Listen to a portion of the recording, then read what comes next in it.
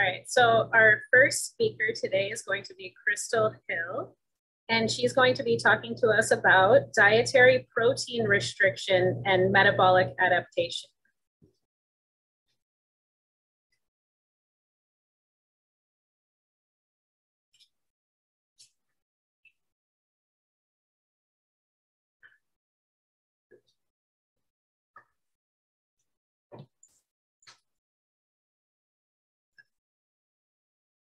So good evening, everyone. First, I want to thank the organizers for asking me to join this session. It's very interesting to me about these, I like to phrase them as anti-aging diets and how they benefit metabolic health or just health span and how that relates to extending lifespan. So for about 5 years now, I have been studying dietary protein restriction in the laboratory of Chris Morrison at Pennington Biomedical Research Center in Baton Rouge, Louisiana.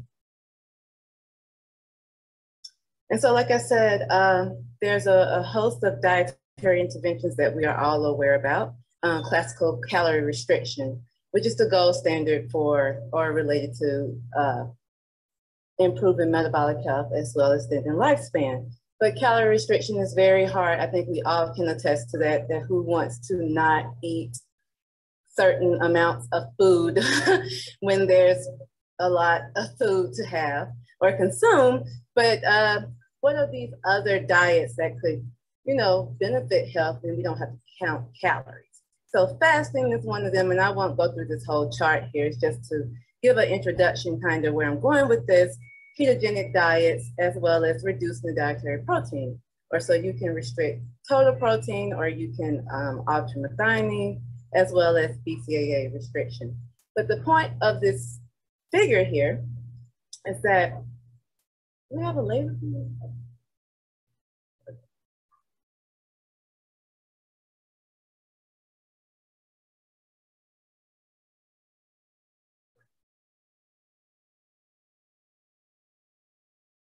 Yes, is that all of these diets have a benefit on health span, right? So I said that before, but just to know that that's the take-home message of this chart. You don't have to try to read this whole thing.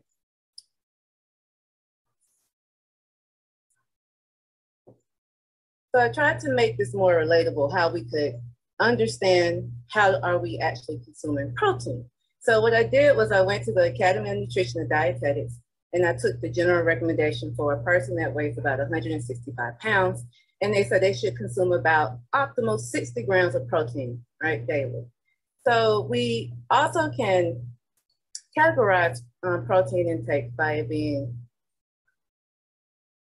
in excess. So there are some clinical symptoms that occur with dietary protein or overconsumption of protein intake. So you have dehydration, gastric function, meaning like constipation. You may see an increase in weight gain, see tooth and bone damage, urea levels within the blood, increase of risk of kidney dysfunction, cancer, type 2 diabetes, as well as cardiovascular disease. Or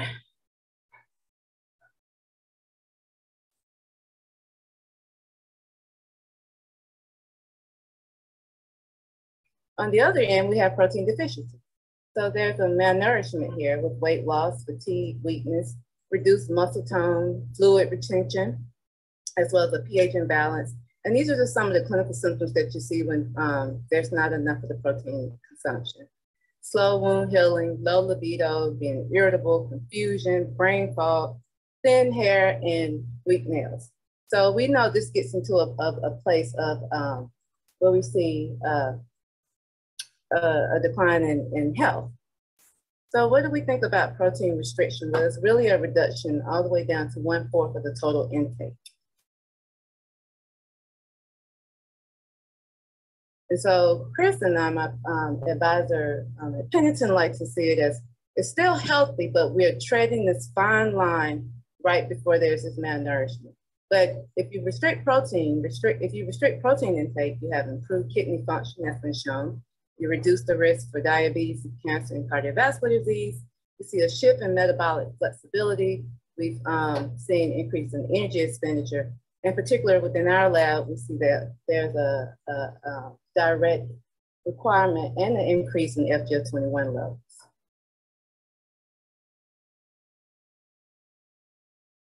So I won't spend too much time on this slide, but we all are aware there are essential amino acids which you have to consume from dietary products or from food, which your body cannot make these.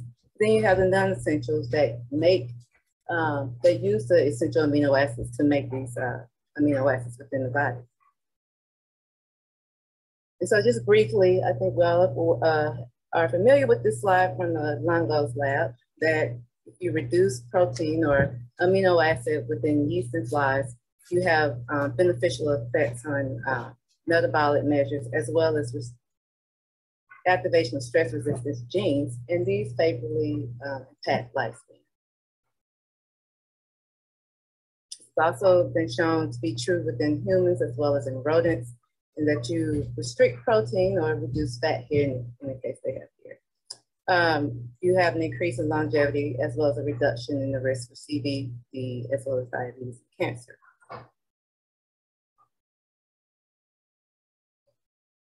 And so within the Morrison's lab, I'm just going to give you a little background data about what we have, or Chris has been studying for about a decade now.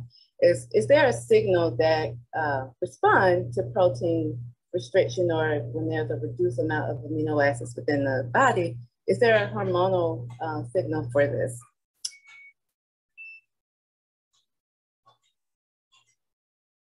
So another way I can kind of put this into a perspective is think about animals in the wild.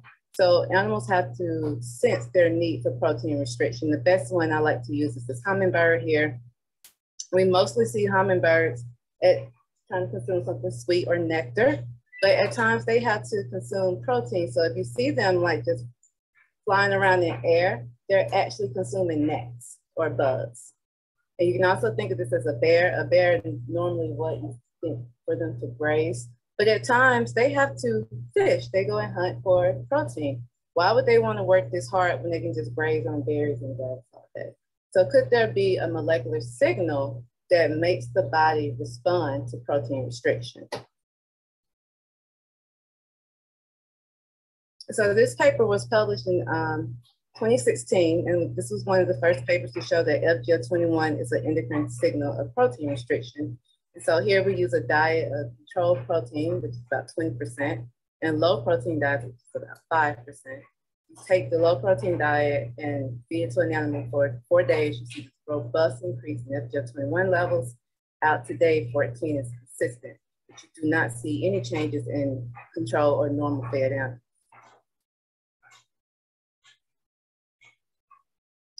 Also, in protein restricted animals, you see a reduction in body weight gain, yet you see increases in food intake. You also see an increase in energy expenditure. But those changes are blunted in animals that are deficient of FGF21. We also see increases in UCP1 when animals are protein restricted.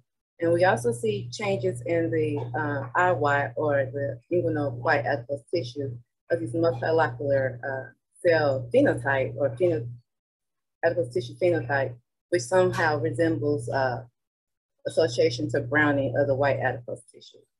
And those changes are blunted within the FGF21 capsid.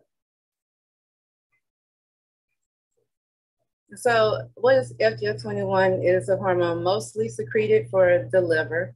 And once it's secreted within the circulation, it can bind to or be attracted to other tissues, which has beneficial effects on metabolic health. It improves glucose uptake, as well as energy expenditure. We've seen reductions in body weight gain, and it also decreases the GH response to target tissue. So it works through this co-receptor called beta-klotho, and this just transmits a full signal within the cell. And so in humans, there was a study back at Pennington that was known as the PROOF study. So I'm going to give you just a little gist of how this study was designed. It was male and female subjects were placed on a weight stabilization diet, and they fed them 3 different types of diets, one being 5%, which is low protein, 15% which is controlled protein, and 25% protein for 56 days. These subjects were also overfed 40% increase in their energy intake in all groups. And as you can see here, when they look at FGF21 levels, even during overfeeding, low protein individuals, fed individuals had an increase in FGF21 levels. And you also have a calorie bank at Huntington, and what they're showing here is that not even energy restriction increases FGF21 levels. So FGF21 is a signal of protein restriction. So this paper just came out. So we always have this question, but if I only eat veggies, will I restrict the quantity or the quality of the amino acid intake? And I was pretty happy to see this paper recently released from Jay Mitchell's lab. And so what they're showing here, and this is just from the abstract of the paper, which you can read it on cell metabolism, release to cell metabolism, that meat protein, of course, has more total grams of amino acids compared to vegetable protein. Here they have peas. But when you compare the amino acid ratio, the percent of total protein between the two, there's no difference. And so we can talk more about that. And that's why I want to leave you here with this last slide about various sources of protein content and how we can consume those and how we may be able to restrict those, and not to the level of malnourishment, but to the level that we see the beneficial health outcomes. So I just want to give my acknowledgements. I'm happy to see Dr. Barkey here today. I did my graduate work in his lab, and then I moved on to Pennington. And so I would just say, for me, aging is one of my first loves and interests in research. I didn't know about aging or gerontology research as an undergraduate. And so I'm sticking with it and going to Pennington with Chris Morrison, who is not a traditional aging researcher, but a neuroendocrine researcher. So I was able to fuse two types or two interests of mine together to keep moving on. So with that, I'm done.